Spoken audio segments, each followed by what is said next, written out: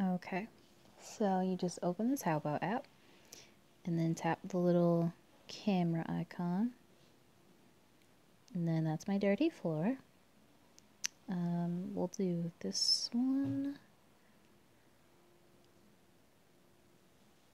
That's gonna, I guess, analyze it or something. And then you'll see, like, I don't know what that is. And you can edit the crop size because it chooses what it thinks you're looking for, which is not always what you're actually looking for. So we'll do Canon right there. We're getting a little bit more accurate, but these are all like swimwear. So I have no idea what these tabs say at the top. So we're just going to go through them until we find something more accurate. It's not exactly the highest quality photo, so we might not get anything that matches at all.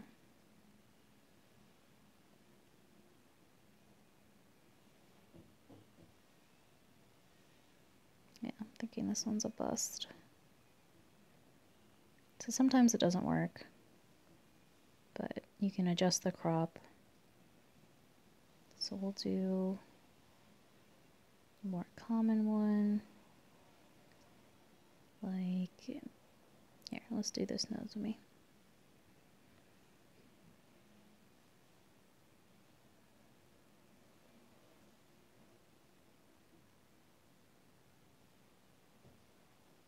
And right away we get like love life stuff and figures.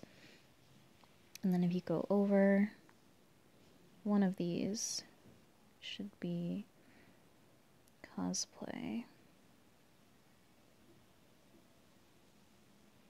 We're getting close. Wall scrolls. It knows what the image is, at least. Okay. So there's the towel.